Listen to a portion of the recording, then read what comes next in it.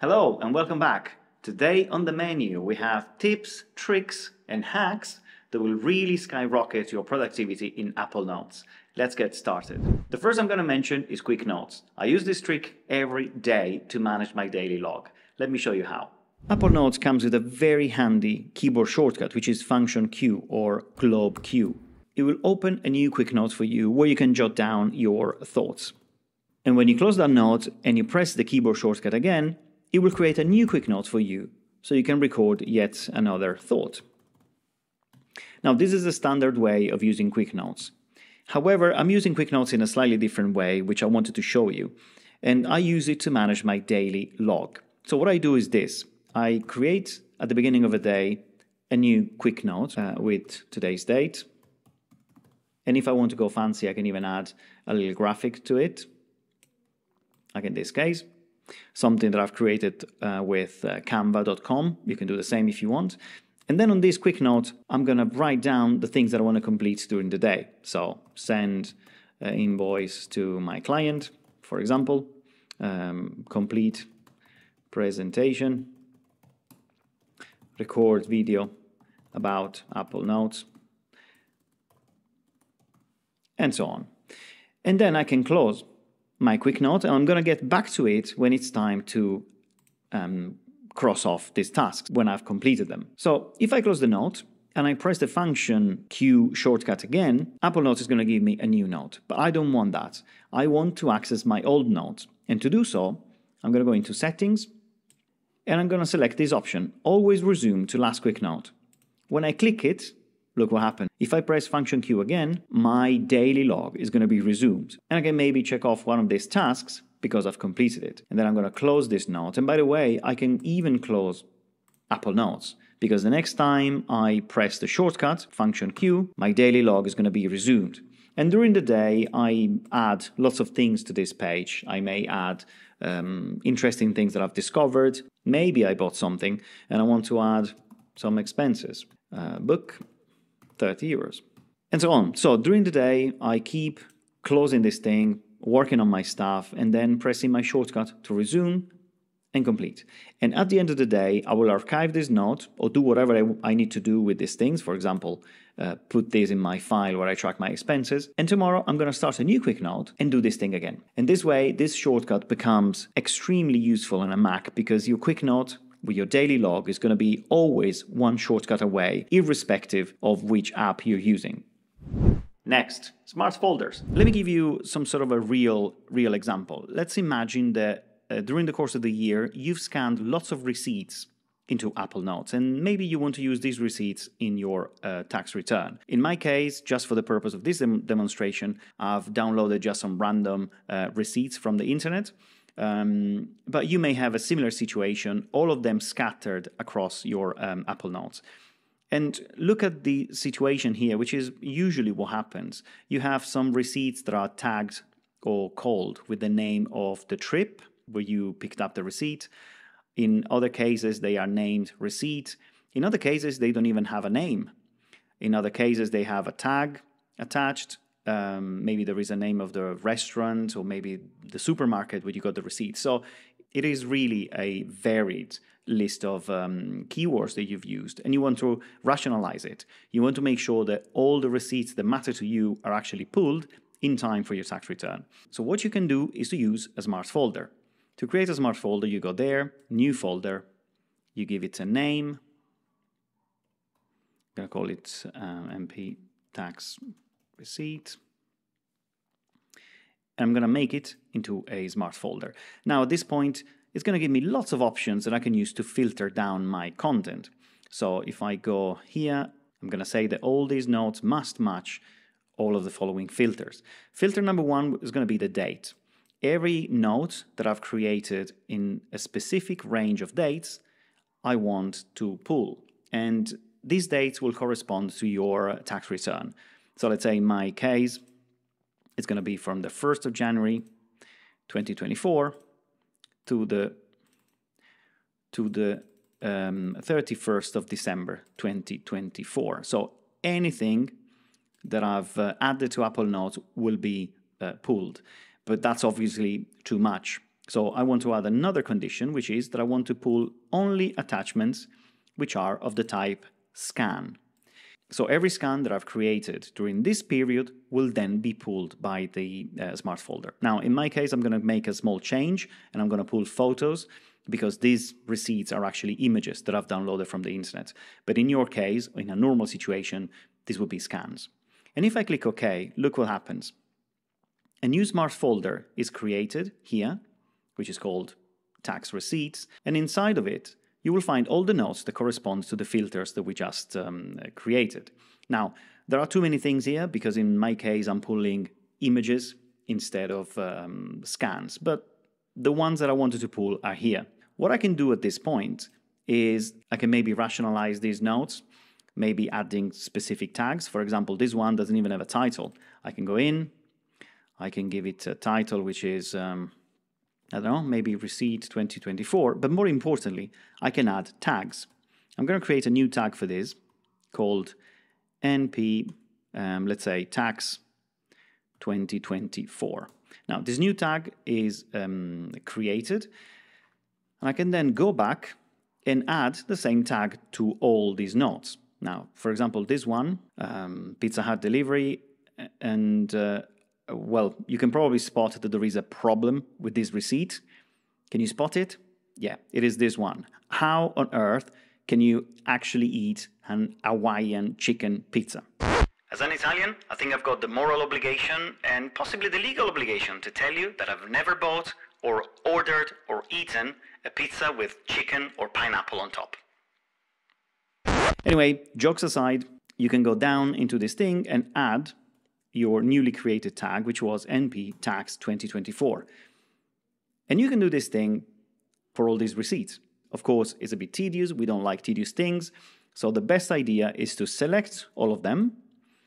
You go down here to your tags cloud, which if you don't see your tags cloud, you can click on this little button here. And then you select all these notes and you pull them, all 7 of them to this tag. When you release, this tag is attached to all your notes. That's this one, for example. You go to the bottom, and it's got a couple of tags. At that point, at the end of the year, when it's time to complete your tax return, what do you do? The best thing you can do is to leverage this tag that we just created, the Tax 2024 tag. So how do you pull all the receipts and all the files that have that tag? Well, that's really easy. With this tag cloud, you can go here, click on this tag, and all the notes across all of your Apple notes that have that tag will be pulled. At that point, you can open all these notes and maybe send them to your accountant. Or maybe you share this note with them so that they can pull the information if they want. Next up, a little feature which I find useful. And it's the ability to see your notes in slightly different ways. So now we're talking about adding visual interest to Apple Notes. And I'm here in this folder, which is my digital bullet journal, something that I've described in a previous video. In this case, this is a perfectly fine list of notes, the standard way they appear as a list of notes with just text. I've added some icons, as you can see here, to add some visual interest, but they are pretty flat. Now, let me show you a different way of looking at these notes, which is more visual, and that's the gallery view. If you click on this icon up here, you open the same list, the same folder, as a gallery. And you can see all your notes in the form of cards. Now, this is a more visual way of dealing with your notes, but as you can see, it is still a bit flat. I can definitely recognize my notes just by looking at them. So if I'm here and I'm looking for my habit tracker, for example, I can scan my notes and I can see that maybe this one looks like a habit tracker, and in fact it is, looking at the title, and then I can double click and open it. But if I go back, I'm going to show you the difference it makes if I started adding some header images at the top of my notes. So this is the plain version without images, and this is the version with headers. As you can see, I've added a banner, which I've created on canva.com, so it's a free web app that you can use as well, and then you can drag your image directly to the top of your notes. That this is my habit tracker. Now, another very interesting thing that you can do in Apple Notes is to look at the attachments view. This icon here is the attachments view. So if I click on it, as you can see, it's giving me the complete list of all images that are present in my Apple Notes. These are images that I've downloaded from the internet, which I've used in one of my recent videos. Otherwise, they look like scans, and you will probably find them in the scans folder. Because this is a useful thing that the attachment view does, is that it divides all the attachments by category. So you've got photos and videos and scans, maps, websites, audio files, and documents, which normally means PDFs. Now, with this attachment view, you can visually locate information that you need. If I was looking for this habit tracker, for example, I could right-click, and then I will have a few options. The first one is Quick Look. It basically shows me the image like this.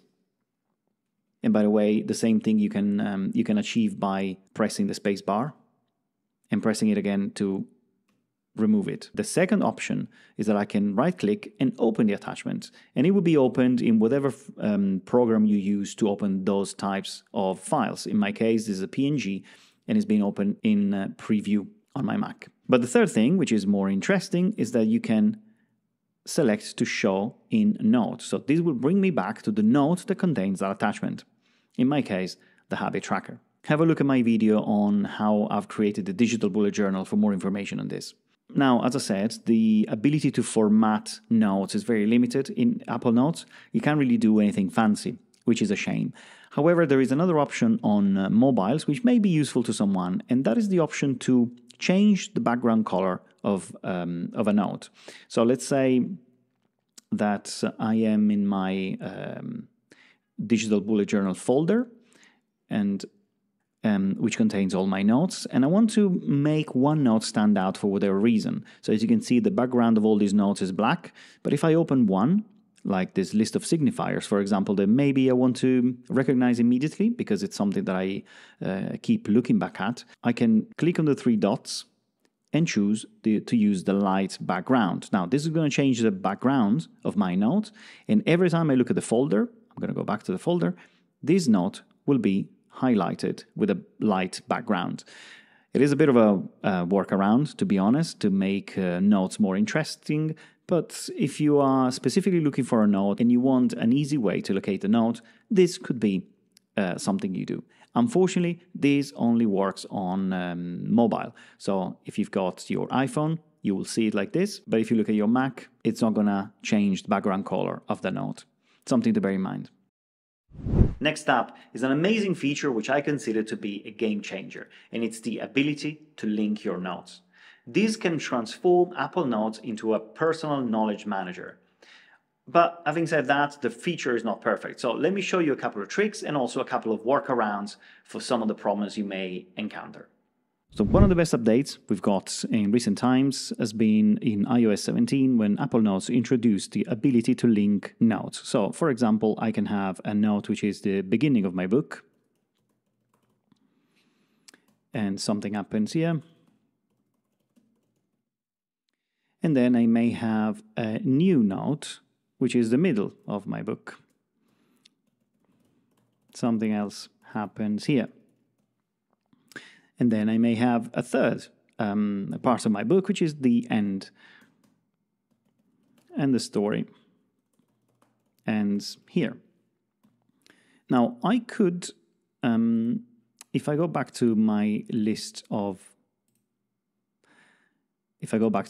notes, I can then link my notes so that they are connected. I can say something happens here, and then this one points to the second part of my book, which is the middle. It's another note. To create a link, there is a very handy shortcut, which is made by two greater than signs. So if I type this, I can then choose one of my existing notes. In this case, it's my middle. Okay, so when I click here, it's going to open up the second part of my book, which is the middle. And then I can do the same thing on this note. I can create a link to my end. So this is really convenient because at this point, if I go back to the beginning, I can browse through my notes in a way that makes sense to me. So the beginning is here, and then I move to the middle, and then I move to the end. Now, just as a little pointer, if I right-click on the text, I can then choose Edit Link, and I can give it a different name or use the note title as a name. I could, for example, change this to Chapter 2, and click OK, and at this point, this link will be called Chapter 2. but of course, it will still point to the middle part of my book. So this specific note. So far, so good. There is just a little problem with this feature, which hopefully Apple is going to fix in one of the next releases. And it's the fact that the navigation is kind of broken. So you can only go in one direction. So for example, from the middle, I can progress to end, but there is no way to go back to the middle. So if I've navigated between several notes and I've gone forward and forward and forward, there is no way I can then backtrack to the previous notes. So if I want to go back to the beginning, I still have to go into the list of notes in this folder and go back to the beginning. So hopefully this will be fixed in one of the next releases because it's very convenient and it's something that in apps like Obsidian, for example, you use all the time. You know, the ability to go backwards and forwards, which is very common also to Safari and many other applications. Even Finder has a go back functionality. Anyway, there is a little workarounds that I use in situations like this. For example, from the beginning, I may want to go to my chapter 2, which is the middle. And what I can do with these links is that I can create my own backlink. So I could say that because I know that I'm going to land on this note from the beginning, I can create another link here, which is my beginning. So at this point, I can go forward to the end or back to the beginning. And if I do the same thing to my end story, I can create a link to my middle. So this way, I can navigate back and forwards between notes. Another way to create notes on a Mac, especially, is to highlight some text, right-click, and add link. You can also do this with a shortcut, Command K. At this point, add link works in a very similar way to what I've shown you before. You can start adding the first letters of your note, and then we can go to the beginning. Again, the text is something else. I can change it, or I can simply use note title. In this case, I'm going to leave the text because it's part of a sentence. And now my something else is linked to another page. In this case, my beginning. It's also worth noticing that if the note you're trying to link to doesn't exist, Apple Notes is going to create that for you in the same folder where you are, which is very convenient. For example, in this case, if I want to create a different ending, which I can call alternative, an alternative end, see what happens? Apple Notes is offering you the possibility to create the note called alternative end. In which case, I click on it, the link is created, and the note has appeared here, ready for you to modify. Everything I said so far works in exactly the same way on iOS and so on iPhone and iPad. However, I find it cumbersome that I need to type on the numbers and then on the symbols and then type the two greater than signs to create a link. So I've created a text replacement workaround, which works this way. I type CCC, and Apple, as soon as I press space, converts that into the symbols that I want. I then delete a space, pick the note, and I'm done. To create the text replacement, you go to your settings, you go to text replacement, and where it says text replacement, you pick a new one. The phrase you want to insert is two greater than signs, and the shortcut is going to be, in my case, CCC. It could be 3Ks or whatever you want. Something that comes handy to you and you're sure you will never include in any word you type. And when you click save, this is going to be working absolutely fine.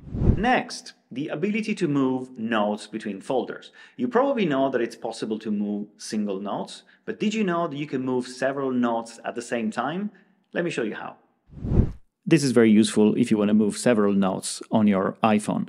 So let's say I want to move a few notes from this folder. I tap on the first and I keep tapping until it moves. I shake a bit, and then with my other finger I tap the other notes that I want to move.